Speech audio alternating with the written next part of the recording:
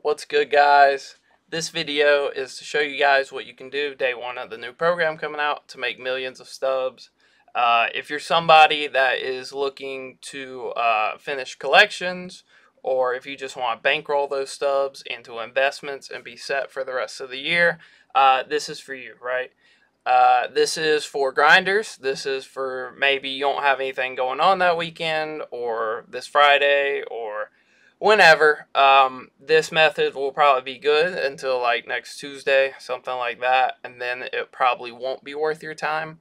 The most worth it that it's going to be is from the moment the program path comes out until like that Monday, Sunday night, something like that. Sometime around there is when the prices start to flatline and get to like normal ranges. And yeah, so you can see I earned a lot of XP last season. I earned 3.3 million XP. That's probably the most I've ever earned in a split. But the season split was longer than usual. I think it was like 52 days or something like that. Whereas in the past, programs have typically been about 30 days. So you definitely have more time. And we got 2 double XP weekends. And I played a lot of Road to the Show. And that's kind of the method I'm going to go over, is that Road to the Show method. If you just want to skip right to it, that's cool. Also, I will link the video on how I got the best team in the game, no money spent, in the top right, if you just want to see that method straight up and not worry with the rest of this video. But I just wanted to show you guys how much you can make realistically, right? These captains were like 30K when they came out. So that's why I have the calculator up. We're at 30K already. This one's probably worth 15 because everybody starts to catch up, starts to earn that. We won't worry about the stubs and whatnot. Another 15 at least, because I mean they were 10K quick sell value. Another 15. We're at 75K already.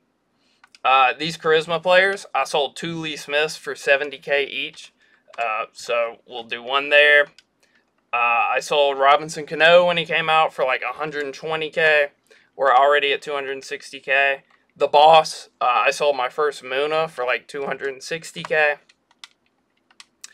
Sold that second Lee Smith, 70K. I think I took Yohan Moncada and sold him for like 80 at this point, if I remember right. And then this was probably like Granderson or somebody for like 40, something like that. So you can see we're already at like 700K. I imagine I probably took another Moncada. He was probably like 60K at that point. And then I took another Boss, and I do remember selling this Muna for roughly like 200K. So you can see right there, we are already pretty much at 1 million stubs. I don't remember if I got this one or not. We can say I did for, you know, the example's sake. Didn't add it. That would be 995 pretty much. So I would have made 995,000 stubs within like the first 2 days of the last program coming out. And I'm going to show you guys how to do that, right? It is a grind. It is pretty obnoxious to do. But if you have the time to burn and you're not trying to put in time for the rest of the year and you just want to put in like a bulk, like 16-hour stretch of just grinding the game, this is how you do it, right? I would not recommend it. If you have anything going on, if you have plans for Mother's Day, stuff like that, obviously that takes precedent over a video game. But if you're not doing anything, if you're just watching Netflix, something like that, this is for you.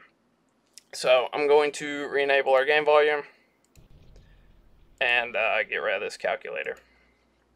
There we go. Okay. So what you'll do is you will start a new Road to the Show. You will go to rosters. Any Joe Random roster will work. This is the name of this one. American Blood was like one of the first guys to do it. I'm still using this roster. It's no different from any other one. Usually in the description of the Joe Random rosters, it will tell you what team to pick. If it doesn't, I would go find another one. Or you can just look at the rankings while you're scrolling through what team to pick.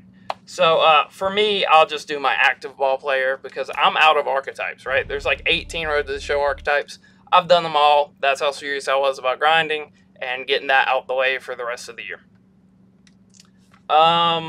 So you do not want to go to your favorite team unless your favorite team is the Joe Random team.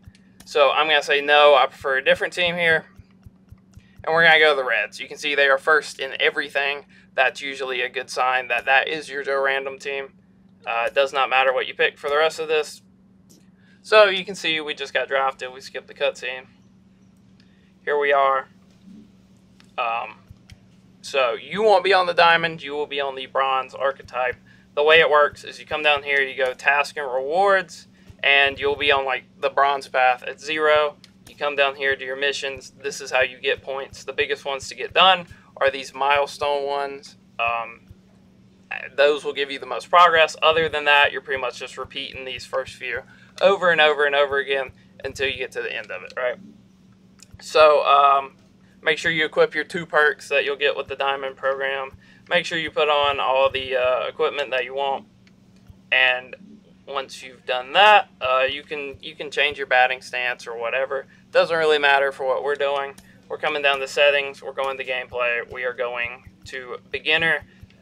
If you're not pitching, obviously pitching difficulty does not matter.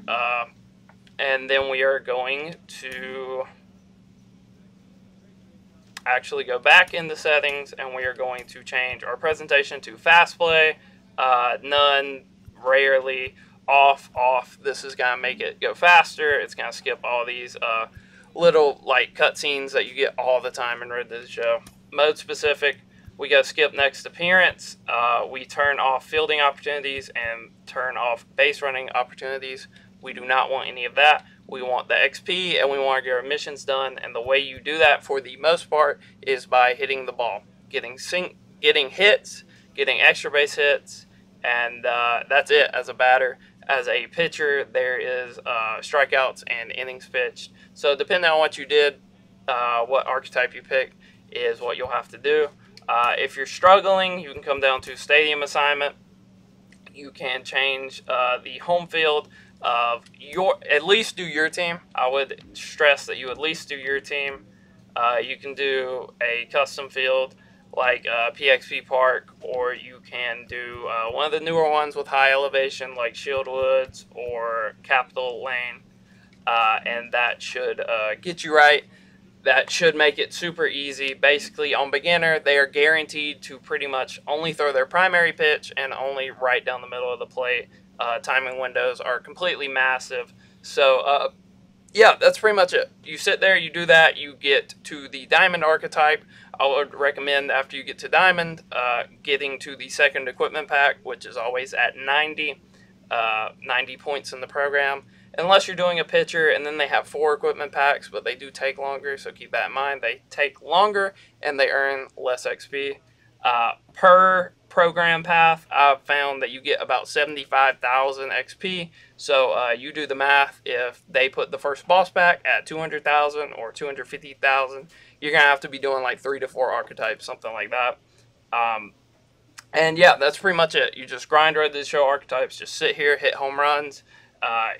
If you do multiple in a day, you will definitely hit that XP cap, the daily XP cap. That is 65,000 every day, unless it is double XP weekend.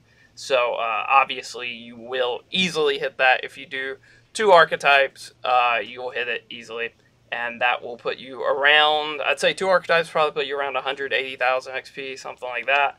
So if you can knock out a couple a day throughout the weekend, you will be in a good shape to make a ton of stubs this weekend. Try and get this video out a little early so you guys can have this information and, you know, get busy if you want to. If not, maybe this will help you down the road when the next program comes out. Maybe you'll have more time. You can fit it into your schedule. It really just depends on how badly do you want stubs without having to pay for them.